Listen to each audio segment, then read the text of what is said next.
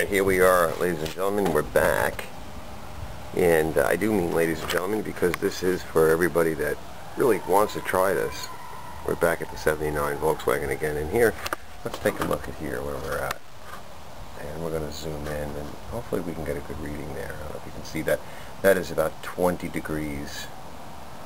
Just 20 degrees.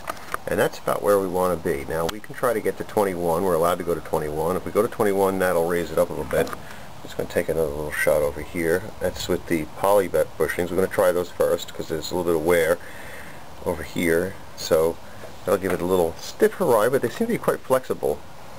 And it'll certainly hold them in place and they'll work really well. Now considering that everything else is nice and clean, we're ready to go. We've staked the bolts in there.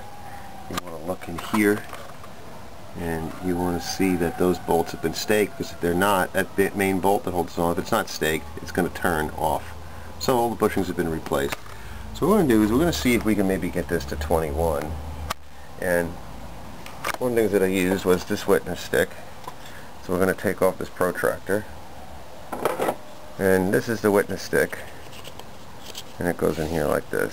And this is a good way to get started. This gives you a good rough point.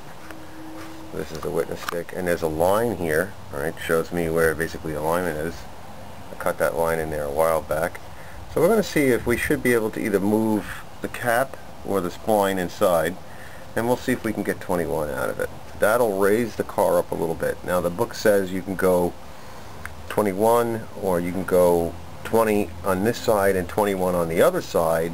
Something about the curb, it keeps the car straight on the curb and around turns, certain pitched roads, most like if you're in the right hand lane, etc. I don't know if I buy that, but that's what they say. So let's see what we come up with. Alright, we're going to stop it here. And that is it. We got 21 out of that. So let's see if we can assemble it. I'm going to take a picture of it and let's see if we can assemble it.